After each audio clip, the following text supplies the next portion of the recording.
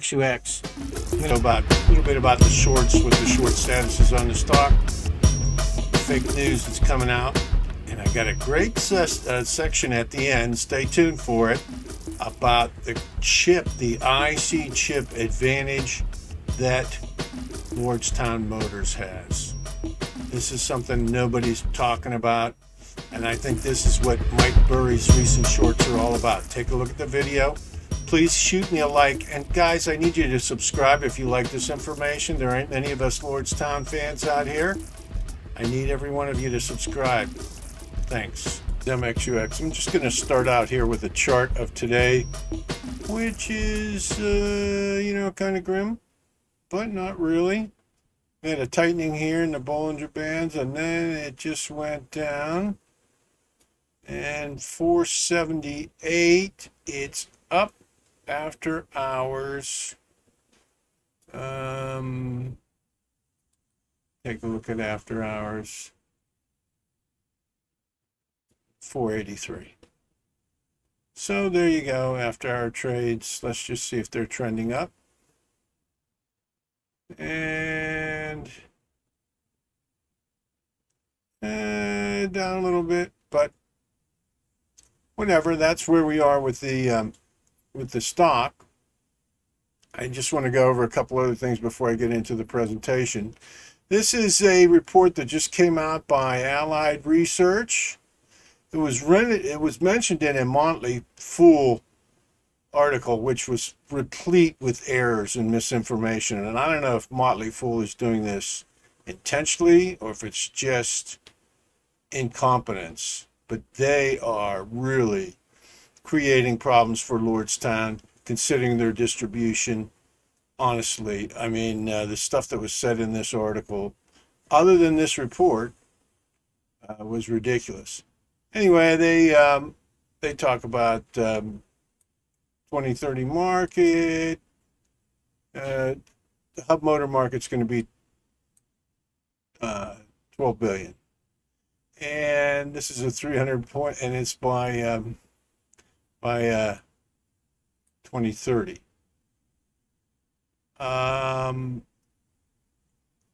Lordstown Motors, right here. Lordstown Motors is mentioned prominently in this report, and they talk about a lot of different things, vehicle deployment. But anyway, they say that the COVID hurt it. You can get the report if you want. It's a few $100s. I just wanted to go over this after that short. This is not up to date, because of course the price isn't right. But we got percentage of float. The short is 27. It was higher. It might be a little higher now. That's how much of the float is short. And this is a chart I put together, which of course is backwards. Settlement date, short interest. This might be one day. There might be one day missing off this. So what I did here was I just wanted to see what the relationship was between the average daily share volume and the short interest. And again, this would be time period 0, and this would be today. And this would be the trend here. And this would be the short interest, and this would be the total daily volume. So as you can see, we got a really big bubble here. But when the volume goes up, the average daily trading volume goes up. I believe this was the rash of institutional buys. The short goes down. And we got this going down a little bit at the end here. Anyway, just to say that there's a lot of short interest, a lot of short pressure on this stock. I think it's largely due to a lack of information and misinformation.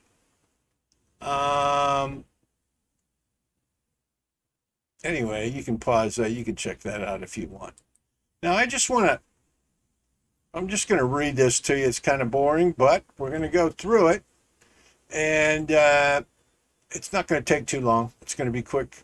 Anyway, this is my take on a couple different issues that have come up in the comments, and I think a real catalyst that may be coming up. Okay, this is Lordstown. I'm not a financial advisor. Do not rely or make decisions on this. Okay, do your own DD.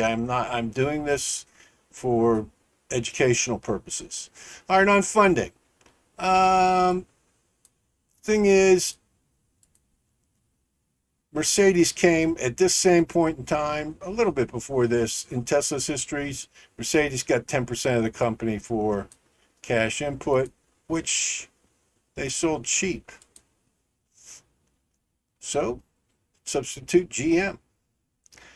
Another funding source they could pursue is Chamath, Matapatapatapedalon.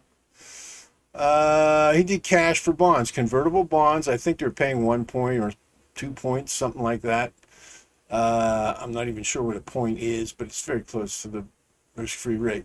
And they were convertible to stock. And he felt that this was a better way to invest in the risky asset, because if there was a bankruptcy, the bondholders are held first, and then at a later date when the stock is worth more, it can be converted to bonds. And of course the company decides all the details on this, but these convertible bonds were very popular with Chamath. He did very well with them, and they made sense to the consumers.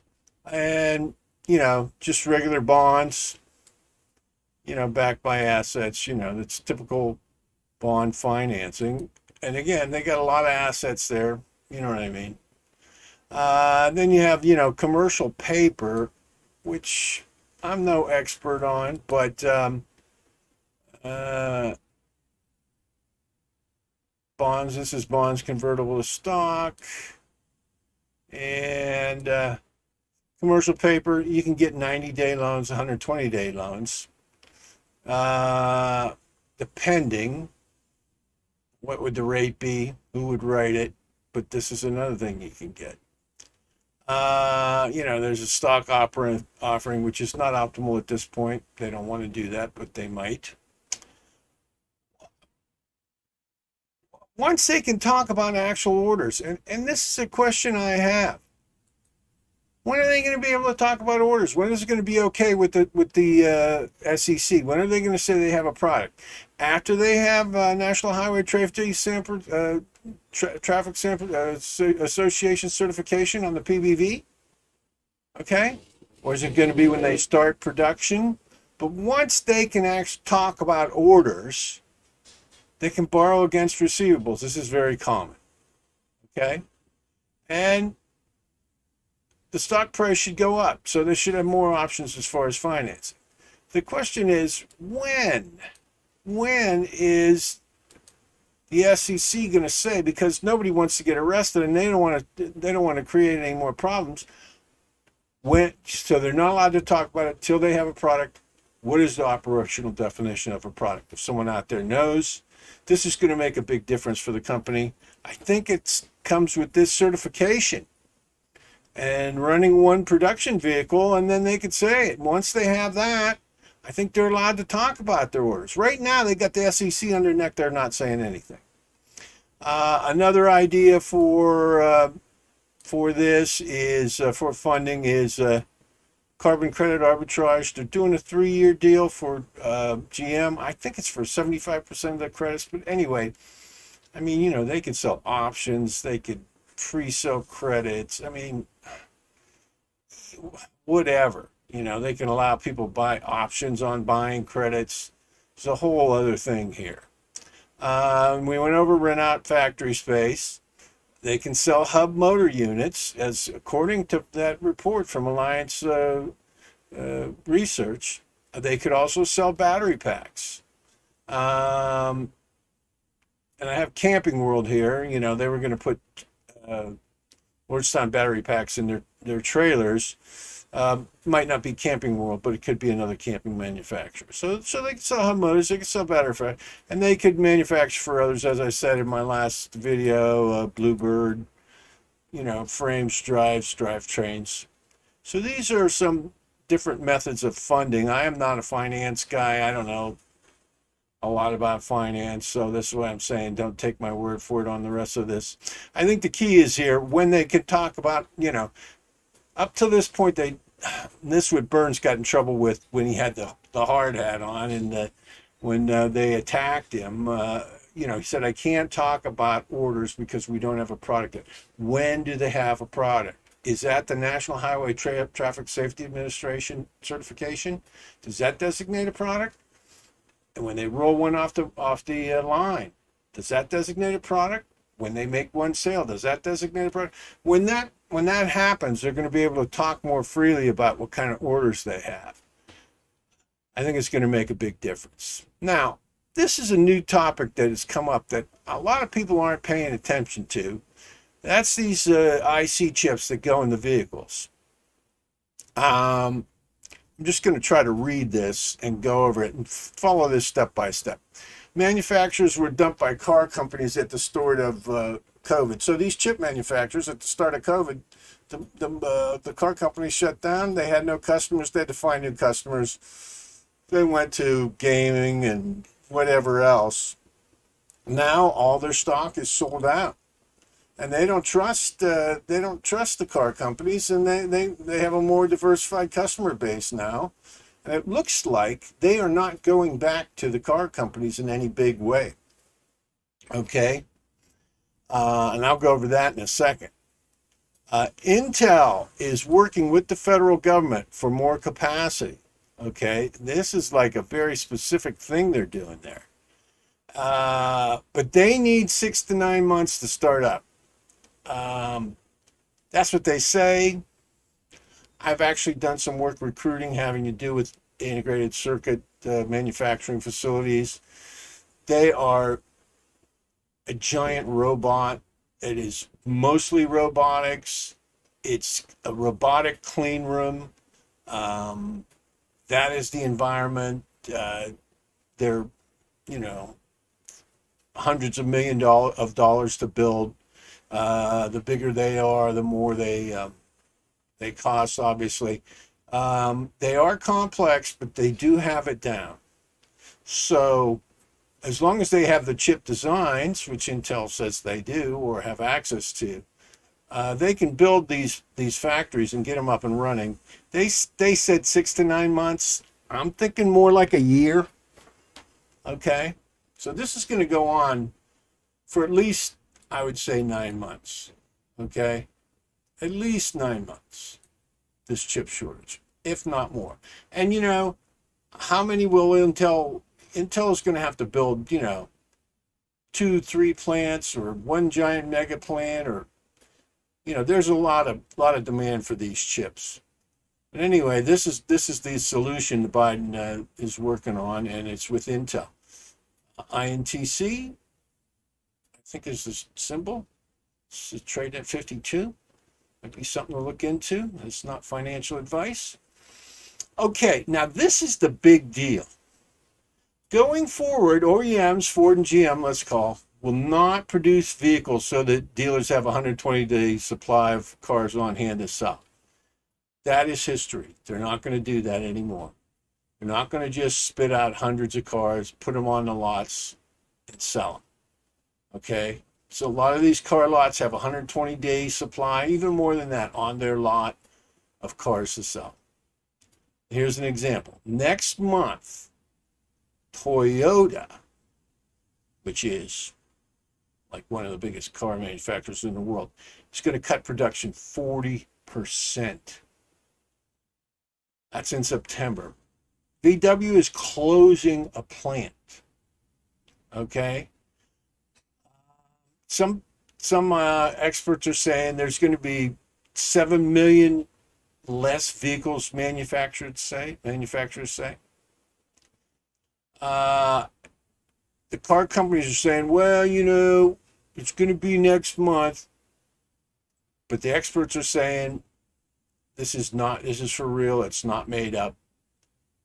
They're going to cut production way back. This is going to go on and on. And the way it's going to work is you will have to order your vehicle. Say you want to buy a Ford pickup. You're going to have to order that, okay, with the company.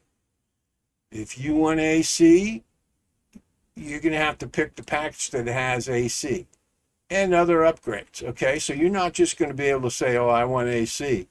You're going to have to get the AC and, you know, the blah, blah, blah, and the deer foam headliner and all the rest of it. There's going to be like 10 items in that package. It's going to increase the cost. So there's going to be no more, I just want one option. So you're going to have to order your vehicle. Your choice is going to be limited, okay? Vehicle costs will go up. Wait times will be 90 to 120 days to get a car, okay? That's going to be the way it is. No more end of the month sales, no more lot markdowns, no more negotiating the price. It's basically everybody's going to turn to the Tesla model. This is pretty much the Tesla model, okay? Build to order, and car manufacturers' profits are going to rise. Customers are going to get screwed, which is the American way, all right? There's going to be higher prices and fewer choices. All car makers are expected to follow this in response to this chip shortage. So it's just not going to be Ford or Toyota. They have to make cars to make money. That's what they're in business for. They have fewer chips, fewer cars. So if they're going to stay in business, the cars are going to have to be more expensive. So this chip shortage in regards to car companies, and you know what? The car companies don't care. They say, good, we're just going to screw over the customers. I mean, GM and Ford, legacy dealers. I suspect this chip situation is in part the basis for Mike Burry's short of Tesla, because this is basically Tesla's present model. So Tesla isn't going to be able to cut back to this model. This is their model. So what are they going to do? They're going to have to shut down. They're opening all these new plants up. Where are they going to get the chips? They're going to have to shut down these plants intermittently or pause the reopenings. This is, I believe, the core case for Mike Burry's shorts. Now, Tesla may come up with some genius idea, but even if they want to build a plant to make their own chips, it's going to take them a year. And the other reason they short ARK invest, because Tesla's their number one holding. So again, everybody's going to move to the Tesla model. Tesla's already at it. That means they're going to shut down. But this is a really being understated, underreported, and misunderstood by the market, I think. According to my research, I've done quite a bit of research on this. Now let's talk about Lordstown Motor Company and chips, okay? It was said chips were pre-purchased for the first year of production. Okay? So they have them. They are not going to be construction constrained. They're going to be one of the few companies that's going to be able to run full tilt for the first year, or to build the orders, the mysterious orders that we don't know what they are. They have enough chips to build them. So that gives LMC, I mean, if they want to order a bunch of fleet Lightning pickups, good luck with that, right? They want to order a fleet of endurance, vehicle-to-grid pickups, virtual via Nuvo or Nuvi or Lenvo. Hey, guess what? You're in luck, okay? Because Lordstown has the chips. Big deal. Also, by design, the Endurance is a simpler product. It's a fleet design. It's utilitarian, smaller screen, fewer screens. Has knobs, right? I think. No cruise control, no self-driving, no fancy climate control, right? The only thing they got is the wheel controllers have chips, battery inverters have chips, okay? But it's not like a fully optioned F-150 Lightning, which is what they've sold the most of. The most expensive ones, excuse me, they're going to be full of chips. So they're going to be delayed even more. And their fleet truck, I'm sure, also has chips. They got a differential in the back that's a mechanical differential that is electronically controlled and driven by an electric motor. How many chips are in that alone? Think about it.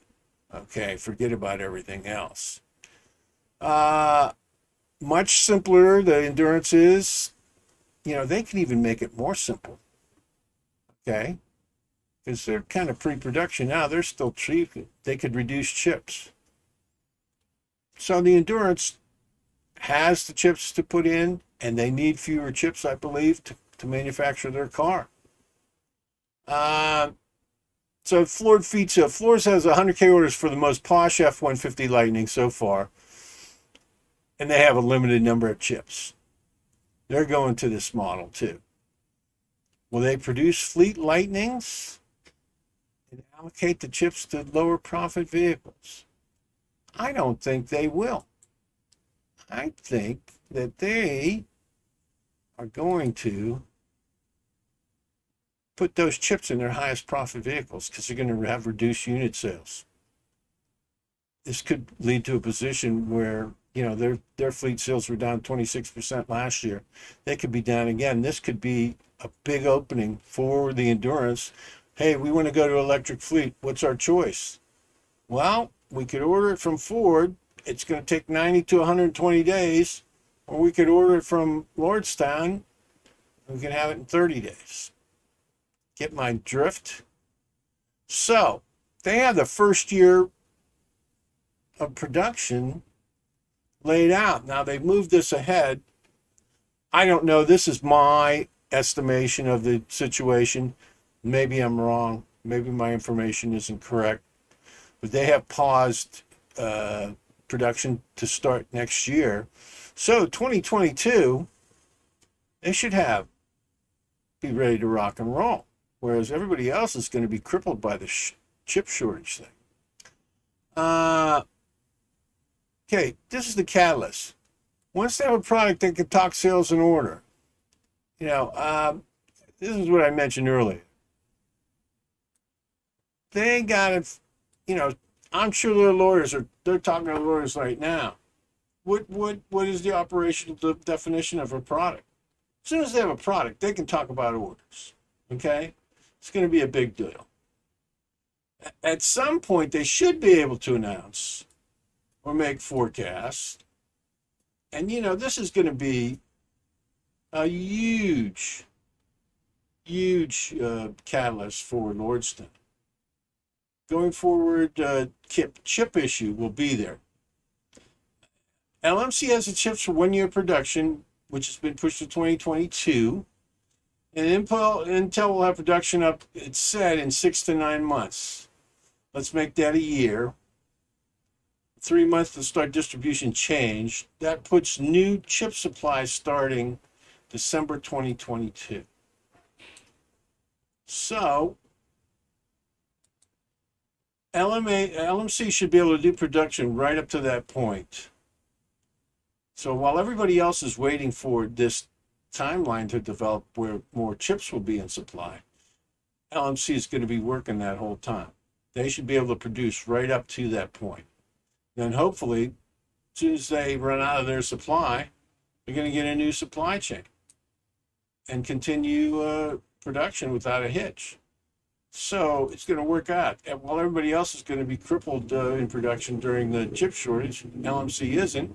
By the time they start up, there should be a new supply chain ready. So LMC has a chance to leapfrog everybody in the market and still be basically the first starter, first one. So theoretically, LMC can dodge the chip shortage and maintain production without reduction going forward, providing they can get funding to go into production. Now, they have said that they have enough funding to do the first year of production. The going concern statement said May of next year they're going to be out of money. I don't know. There's a bunch of different things on this. They have ways of raising money. So they have funding in hand to get this certification. Okay? Now, once they get this certification, if this operationally defines a product, they got enough money to start production, but they're going to need more money to do production. So let's say they're pushing it ahead. So they said May then under the old schedule, May, June, July. So they got till August of next year, probably. September, October, November, December. May, June, July. They got like till September of next year before they have to raise money. So this is rough back of the envelope. So September of next year is where they're going to have to raise money by. So they have the chips. They can leapfrog everybody. They can get into production next year. They should be able to run out of chips right when the new chips become available without interrupting their production schedule at all. Once they're certified, they should be able to talk about how many orders they have. Stock price should go up. Once they're in production, are able to talk about sales, I think they're not going to have any money or any problem raising money. Anyway, this is a pretty rosy scenario. I could be wrong. I'm just laying this out, but this whole chip thing is a big plus for Lordstown. They're in the catbird seat. I think Ford, I don't know how Ford could sacrifice those $100,000 Lightnings for fleet sales. I don't think I don't know. Can they do it? I don't know. Do they have the intestinal fortitude? I don't know. Anyway, that's all I have to say, guys. Again, we're looking at, what they say, September next year. It's when they're going to have the big money. And by that time, all this should have been done. So that's my take on it. I hope you guys like the video. Probably going to do a close on this. Thanks for watching. Guys, please subscribe. I got to get my subscriber count up. If you like Lordstown, because there ain't many of us Lordstowners out there. We all gotta get together on this. You all gotta support me. This motley fool, these idiots, I'll tell you, the stuff they're putting out, it's terrible. And this company is the most misunderstood company in the world right now. And you know, the price is low, the stock price is falling. I think that's a new low. So anyway, this is a pre-revenue SPAC, risk on investment. Do your due diligence. It could result in catastrophic losses. All right, thanks. This is MXUX. Hi, this is MXUX. That's the end of the video. I'm not a financial advisor. Do not take this as financial advice. Do your own DD. This is a pre-revenue SPAC. Could result in catastrophic losses. Having said that, that little circle down there with the palm tree and the roller skaters in it is the subscribe button. Could you press it, please? Quit being so tight with them clicks. Subscribe and get more information on Lordstown. I also cover many other topics, Aptera, so forth. Thanks a lot for watching. This is MXUX.